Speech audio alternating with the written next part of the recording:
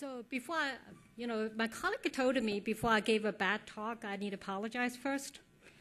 So this actually is a bit unusual talk because I'm used to tell you all the tiny details. So, Ramesh told me I have to give a high-level talk, a general talk to the general audience.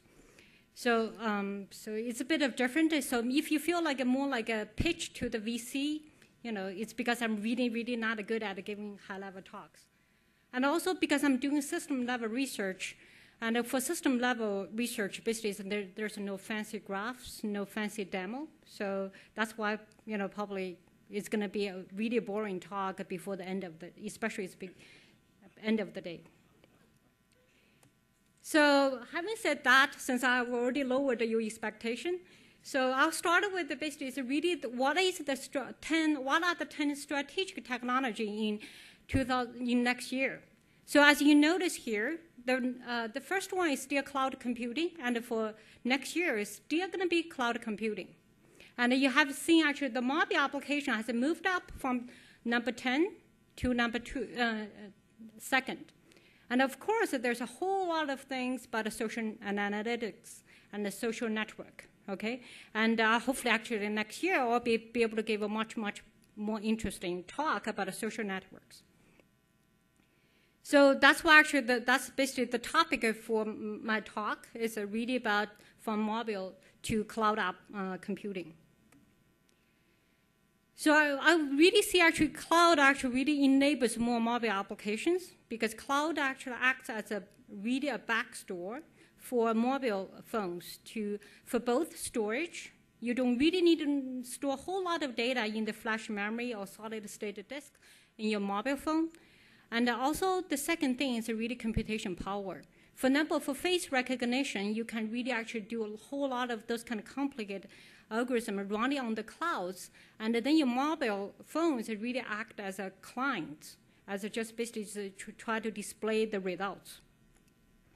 So I think that somehow these trends magically come together. Basically the smartphones and the cloud computing magically come together and make a whole lot of actual computation power in our hand. So what is cloud computing? I think different people have different definitions. Some people think it's utility computing. Some people think it's basically grid computing. So what it really is actually is, it offers, cloud computing offers the ability to access services, software, or information or data that can be delivered on demand and over the internet, and without the need to store locally, for example, in your smartphone. So what are the benefits of a cloud environment? So the first thing come to my mind is basically really fast for deployment. I'm going to show you a couple examples. So actually some of the business people who do not have a computer science degree be able to deploy things very quickly in Amazon's clouds. And the second thing is to pay only for what you use. You don't need, especially for a startup, you really don't need to set up a big data center. You can actually rent basically from Amazon. For example, if you guys, how many guys use Twitter? No, not much, okay. So if you use Twitter, actually Twitter is deployed actually in Amazon's cloud. And so then actually gradually, once you're big enough, you can start to afford to build your own data center. And of course, there's a whole other things, such as less in-house IT staff and reduced cost and all those other sort of advantages. So what are the commercial clouds? These are called public clouds. Of course, for enterprise, like Citibank, they're going to use their own cloud called private clouds. So for the public clouds, I think basically for Amazon, they provide S3, which basically allow you to store data. And then for computing, they provide EC2. So allow you to actually deploy your application, basically your computation on top of their infrastructure, their data center. And for Google, I think they basically it's actually a Google App Engine. Basically allow you to host the application. They also provided their own applications such as Google Doc. So this actually Google Doc is built on top of the Google App Engine. So who actually is using the clouds? So there are so many buzzwords about the clouds who actually deploy things, especially on the public clouds. So just to give you an example, this actually the New York Times, they actually have, so the business people, since actually it's really useful if there's a basically times machine. So you can go to the New York Times for the archive to check, to read all the older news articles. So I think the business people check with the IT staff in their company, and the IT staff gave them an estimation, probably take 3 to 6 months to deploy it. As you know, basically doing business, the time to market is really, really important. And fortunately, actually, Amazon is already provided this cloud service. So some of those business people, they get together on the weekends. They actually pull it off just for over the weekend for $50. And so this is just to show you actually that's really is the advantage of using clouds. So another example is actually a pharmaceutical company, because I noticed maybe some of the audience actually relate to health. So this is actually not a small public pharmaceutical company. So they actually moved the entire R&D environment to the clouds. And so as you can see here, so to basically deploy a new server, you don't need actually 7 or 8 weeks. You just need 3 minutes to get a server. And also to actually build a cluster of 64 nodes, you just need 5 minutes. You reduced from 12 weeks to 5 minutes. And of course, I think with the mobile phones, we have basically there's mobile TV and the mobile banking, and actually all the computation, all the data actually stored in the cloud. So what you see here is actually really the mobile phones really act as an interface to whatever the computation or the storage available in the clouds. But there are issues and concerns. So this is actually a report from IDC. They did a survey to check what are the major concerns from users to migrate to clouds. So the number one basic concern is the security. So one of the professors here, actually Stephen Savage, has done a research. They're actually able to attack the Amazon cloud. And of course, got Amazon really, really pissed off by the research. So I think the funny thing is actually he always acted as a bad guy to try to attack the things. And our group is always act as a good guy, try to prevent security attacks. So we have a lot of debate going on to basically about security. And the second concern is availability. The system needs to be really, really available. I'm actually going to zoom into this availability a little bit in the next slides. And the third thing is, of course, is performance. And then to deliver performance is a much more challenge, because you not only have this network, like a wireless network performance, and you also have basically the system level kind of performance challenges.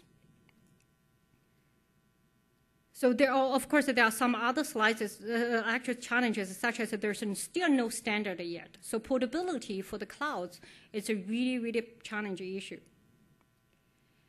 And I think for right now, basically with the clouds, one of the enabling technologies is virtualization. But the virtualization actually, on one hand, it makes it easier because you don't need to worry about the hardware, you don't need to worry about the maintenance, and you can scale on demand. But the challenge is virtualization actually makes it transparent. So I have no idea where my application is running. I have no idea what else is running on that platform. And also, virtualization is not 100%, because how you virtualize the performance and how you virtualize the reliability. Maybe I think I have a virtual machine, like VMware virtual machine. I think I have the Linux, I have the entire machine to myself. But the performance is actually, you will notice, is still different from running on a single physical machine. And also complexity. The second thing is complexity. Because the distributed system is really, really hard enough. Right now, you try to scale to 5,000 nodes or 6,000 nodes. And where in this kind of environment, the component failure is just a fact of life. So I think usually Google says on every second, they expect 10 machines to fail at any second. So you have to, in your design, you have to basically be able to actually dealing with this kind of failure. So you have to design fault tolerance in your entire system from get-go. And also, make things even harder is the transparency, because really you don't have any control, and you don't know what's going on in the infrastructure. And the third thing is elasticity. So one of the basic, word with the cloud is basically you can scale up and scale down. But right now, actually, how are you going to test whether your application, has elasticity and it works?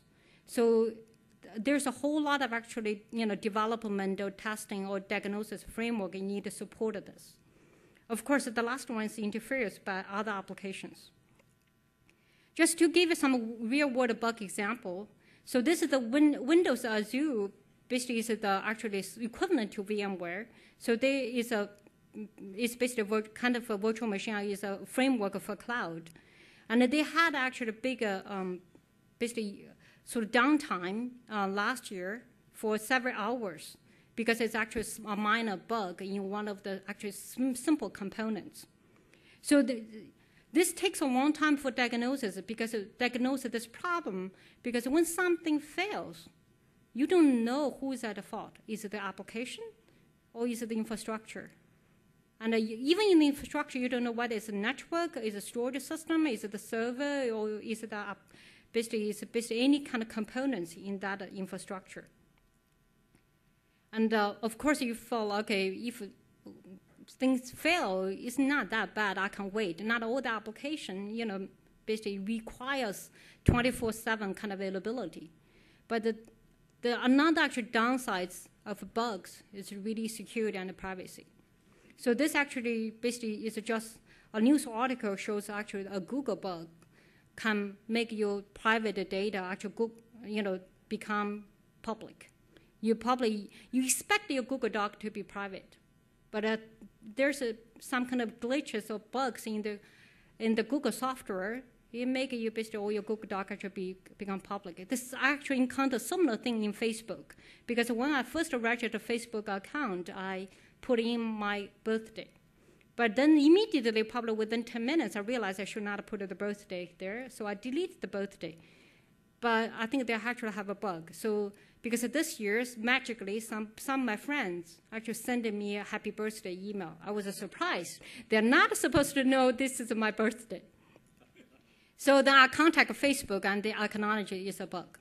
Okay, because once I enter, then I change it back, there's a bug actually not be able to make that actual change in all the places. So this basically just shows actually bugs is frequently associated with the privacy and with the security. So you think, what is the big deal, right? So this actually shows on average, a bug actually can easily cost about $250,000, and it requires 20 developer hours to correct it. Just ignore the actual lawsuit because of privacy, confidential information leak. So what I really needed actually is you need to do some kind of training developers to think cloud, and a testing framework, monitoring, diagnostic support, and also basically portability to other clouds. So these actually the only sort of shameless advertisement about our research. Is our research focus mostly is actually in this kind of application monitoring, diagnostic support, and the testing framework. So for monitoring, it's basically you need to monitor resource utilization, monitor events, and then notice that there's basically some kind of security attack, and also identify failures. I guess, I don't know how much time I have. Okay, sure. So for diagnose actual application, the biggest challenge is actually photo localization. So I've talked with the MasterCard. So for them, actually, whenever they have some issues, it's always actually they have to get multiple teams together because they don't know whether it's a network problem or it's a system problem or it's a storage problem. So this actually is the biggest challenge. Right now, if you put it in the clouds, the application basically is actually people don't own the infrastructure. So this makes the diagnosis actually really, really hard. So this actually would require the vendors to work together to gather more diagnostic information, and also require more actually sophisticated data analytics to do based on automatic diagnosis.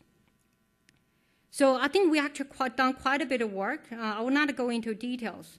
So some of actual works actually has been frequently pushed, requested by industry company like EMC, Cisco, Huawei, NetApp, or Google, those kind of companies, because for them, really actually doing troubleshooting, doing diagnosis is really, really painful for them.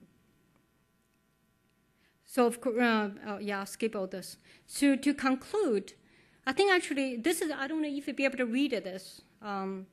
So I think in the very this is just shows the maturity level of clouds. So in the very beginning, it's basically people will say, I still need a lot of convincing. And then basically then to the point it says it looks promising. And then you say, I think we can have a go until the point you feel so proud that you're one of the early adopters. And then at the end they say, wow, it's so mainstream now, everybody's using cloud. But in order to move from this position to the mainstream, you notice basically there's a whole lot of work needs to be done. And in particular, basically you move from looks promising to the point I think we can have a go. You really need basically things to do monitoring, things to do basically be portable, and things to be able to actually do run and test these services in-house. So this is just, I think, we still have quite a bit of path, to the cloud computing become mainstream. So I have said that basically I'm ending my talk.